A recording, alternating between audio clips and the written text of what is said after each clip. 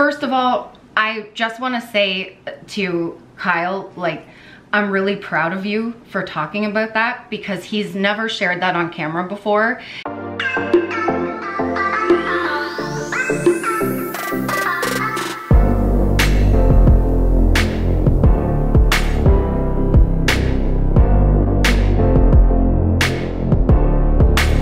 I'll slouch down a bit and and we'll go for it.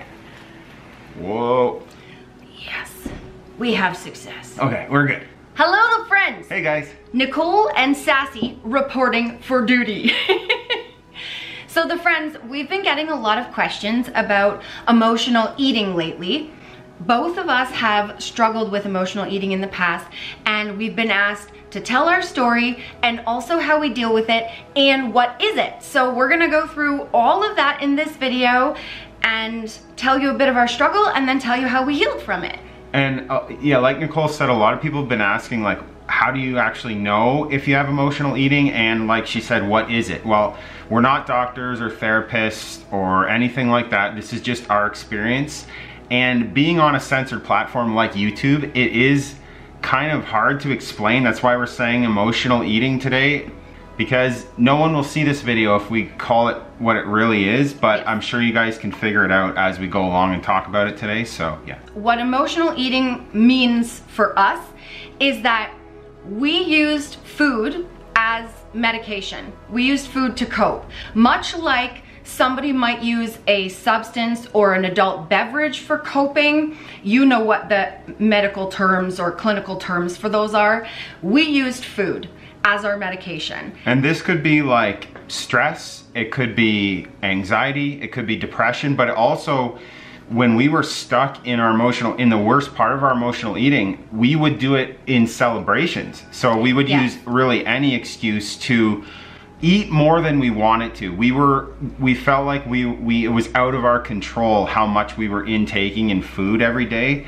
Got us up to a very unhealthy weight. For me, almost 400 pounds, and for Nicole, almost 300 pounds. Yes, and so basically, any emotion, we didn't want to deal with it. So we ate the emotions instead of dealing with it. We hid behind the food. And it started for us both very, very young. So we'll take you back there and then go to where we reached our heaviest weight, and we'll tell you why we needed to change. It started for me when I was really young. My parents divorced and I was going back and forth between two different households, and both households had totally different ideas about how much food you were supposed to eat. One house was my mom's house, and it was you eat enough but not too much. And then my Italian dad and Nona's house was you keep eating all the time, to where I would be hungry at my mom's because it wasn't enough food, but then at my Nona's and my dad's, I would want to go and play. I'd be full, but I would actually be made to sit at the table until I finished everything. So I started developing a very unhealthy relationship with food, and I didn't really know what was too much and what was too little. And I also think I felt like I didn't have any control because of all the trauma I was going through, plus the two different ideas of food. I started using the food as my only method to control something as a little girl, not understanding. And then from there, it just kept going, and I kept gaining weight because I kept using food my entire life, and I also struggled with weight. And then I reached my heaviest, like Kyle said, almost 300 pounds, which was 275 pounds. And my story is kind of similar to Nicole's, where it started really young.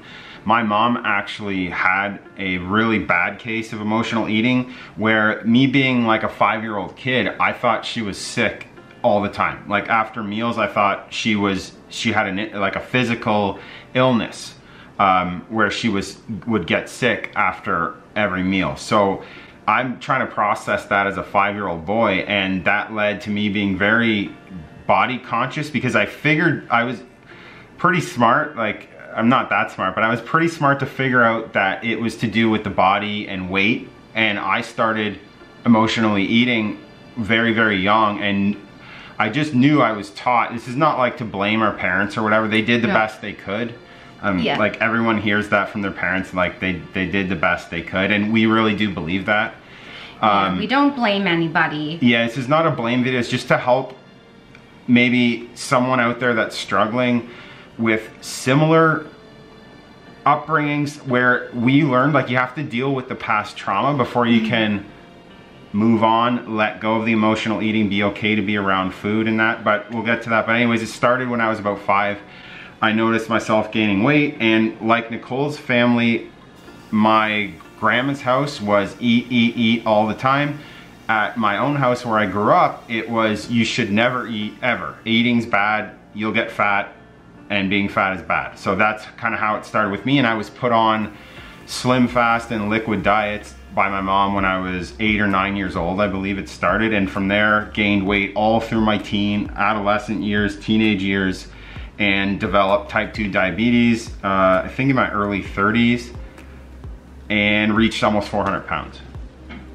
First of all, I just want to say to Kyle, like, I'm really proud of you for talking about that, because he's never shared that on camera before, and it was really important that we do that, that he shared, that I share our struggle, because there is always a point that we found that it stems from, and of course we aren't blaming anybody. We take full responsibility for using the food to cope. Now that we're adults, like, we realize, yeah, we have to take the responsibility and stop blaming, or else we would have never got over our emotional eating. Exactly, but as children, that's kind of how it started, and then until we were full adults, we didn't really realize it until Kyle developed type 2 diabetes.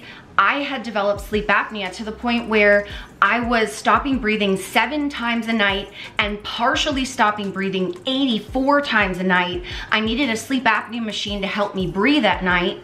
We feel like too, on YouTube, there's not very many channels that deal with this subject, and part of it is you're not allowed to, like, you won't make any ad revenue if you say the words, and also worse than that, you can't help anybody if no one can see your video. So the algorithm buries helpful videos and won't show it. Pushes videos that promote emotional eating, like mukbangs and you know, eating challenges and all that stuff. We're not against, everyone can do whatever they want, but it's just, that's what we're up against. But we feel like it's important enough to talk about today.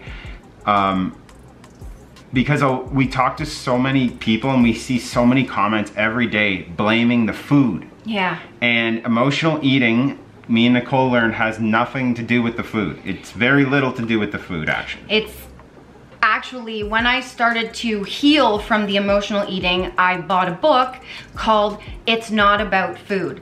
And that's where I really started realizing it had nothing to do with the food. I was overeating, but it was because I didn't want to deal with a lot of stuff. So anytime I had a bad day, I was happy, I was sad, bored, angry, tired, I turned to food because it allowed me to hide and not actually work through the emotions. And even when I was happy, I used it to celebrate too, which isn't a bad thing, but the way I was doing it was actually hurting my body. And I don't go on camera a lot of times, but I felt like this video was important because a lot of couples watch our channel, and I know it's like a secret thing in guy circles that you're not supposed to talk about emotional eating, and so many guys have it. Yes, a lot. Like so many guys, both have it. Girls and guys everyone has it. There's a lot of people that have it out there that feel like they're not allowed to talk about it. That's why I wanted to share it, because it's insane, but it's becoming common to have emotional eating nowadays. So it really is. And again, this platform does not allow these types of videos to be seen. So it's very hard for people to know what it is and know if they have it, because you're not really allowed to share information about it. So this is why we're doing it, and it's very important. And I learned that too when I was getting help for the emotional eating. I would go to group meetings, and there were only a couple of guys at each meeting, and I always learned there were way more, but only a couple would get help because they were embarrassed or afraid to admit it. So yes, we're trying to spread this message out to everyone, And what happened was we would use the food to cope. We would do it in private. We would hide, do it in our own home. Neither of us would eat food in public. We would wait until we were alone. Even after my emotional eating recovery meetings, I would go in my car and eat to cope with the fact that I had been working through stuff. So it was a cycle where we would try to fix it, but we would do it in fad diets, try to lose the weight, and then the cycle kept going and going and going, and then we both reached our heaviest weight. We had the massive medical problems, but my sleep apnea didn't trigger me to want to get help, even though that was super serious. It was Kyle's type 2 diabetes diagnosis that really scared both of us into going, okay, like if we don't start changing, we might not wake up. And if anyone out there, if you guys suspect you might have emotional eating, talk to a professional, talk to somebody, get it out there. It shouldn't be a secret. You shouldn't feel bad about it. Me and Nicole are here for you. Leave it in the comments. Even if we can't get back to you, leave it. We're here. We're not experts, but our definition of like emotional eating is not being able to control yourself around food. Right. For years, we couldn't have it in the house. If we opened a box of cookies or a bag of chips or ice cream, we had to eat the whole thing. And also, like, it would be an incredibly large amount of food in a very short period of time that it would be consumed, to the point where I would almost be physically sick. And it doesn't feel good. Like, you're not in control. No. You're not like saying, oh, I'll enjoy some dessert. You like start and you can't stop, and it's very autopilot. Yeah, and it doesn't make you feel good after. And that's what was happening to me and Nicole for a lot of years. And I think now we'll kind of shift over into how did we deal with it? How did we fix it?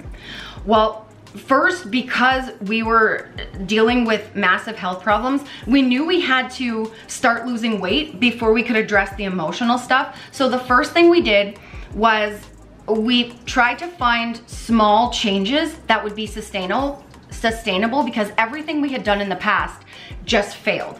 So we started to do portion control, which was, we didn't change what we were eating, just how much. We started measuring our food out and using the serving sizes on the backs of packages.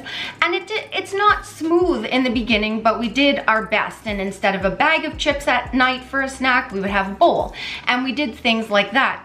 Then, as we were measuring our food out, eating less, and losing the weight, and our health was getting back to a safe place, I guess, a healthier place, then we started to actually work on the emotional eating. Yeah, because before, like we were saying, we were blaming food. So we'd blame carbs, we'd blame chocolate cake. Take that all away and it would backfire, and we'd end up eating more and gaining more weight, getting more unhealthy. And so the emotional eating would kind of hide under blaming food. Yes. And so we didn't change the food. We just said, let's eat a little bit less, because the fad diets were definitely not working. No, so once we did that balanced diet in portion, then we did this. We made signs that said, are you actually hungry? And we put them up everywhere that we would eat. Like literal signs, like real signs. Stick them on the fridge, stick them in the bathroom, everywhere. Marker, I took signs, I decorated them, I made them really big with bright colors. Everywhere that we would eat, I put them. One in the car, at our placemats, on the cupboard, on the fridge, in the mirror, in the bathroom. Everywhere that we would go, that we would see them or possibly be eating, we put them. That stopped us. So when we went to go get food, the first question we would say is, are you actually hungry? So if I was actually hungry, or we were actually hungry, we would give ourselves a snack.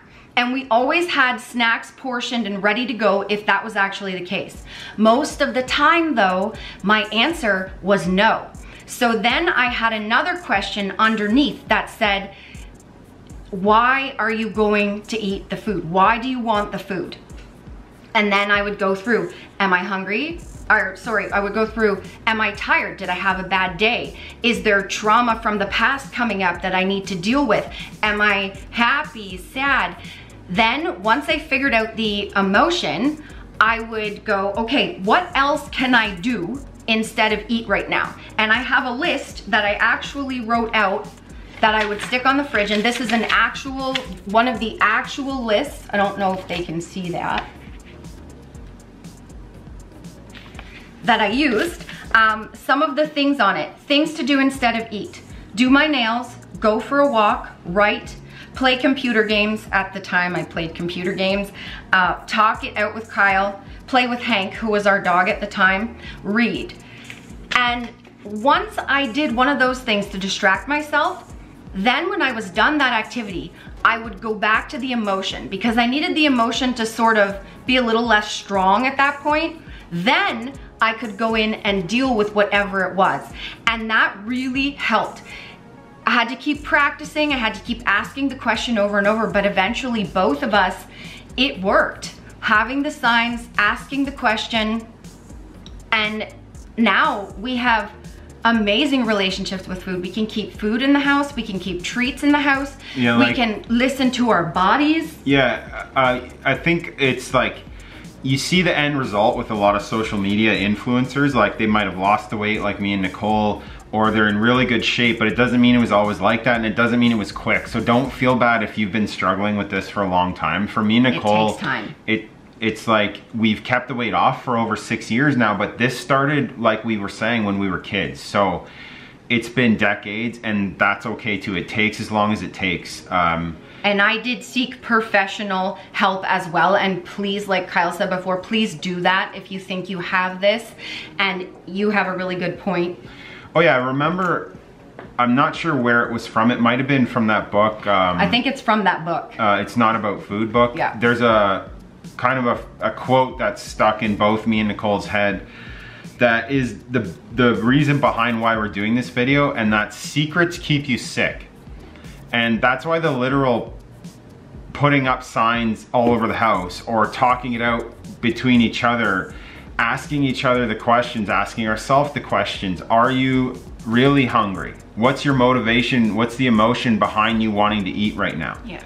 And we want to tell you guys that don't keep it a secret. There's nothing to be ashamed about. A lot of people struggle with this, and a lot of your favorite YouTubers have struggled with this or are struggling with this right now. Yeah. So there's nothing to be ashamed of. Leave it down in the comments if you're having a rough time, if you're having a good time, if you found out some strategies that work for you, and we can all help each other. And that's really why we wanted to do this video together on camera and have a more serious talk about this, because it's important. It's an important part of a weight loss journey if you're trying to lose weight, if you want to lose weight, but just overall health and mental health. And so thank you guys for watching. Thank you guys so much. Know that we love you. We know what it's like. It takes time, but you can heal from this, and we're here for you. And just one day at a time. That's it. One day. It all goes in stages. Like we didn't, when we were falling back, we would try to skip steps. We'd try to fast forward our results. Sometimes we would be like, oh, we're okay to have food in the house, and then we'd realize, no, we're not. No, as soon as we opened the package, it was like causing problems either here or with overeating. And it's okay. It's all okay to go back and go, okay, I need to get the food out of the house now again. I'm not doing good, and that's okay too. You can be self-aware and kind of look at it, watch it more, and yeah. There's no mistakes, just learning curves, guys. One thing at a time. We love you so much. Okay, the friends, thanks so much for watching. We love you very much. Got all the links down below for the things. Click all the links. Click all the links and kiss it. Bye, guys. See ya. Love you.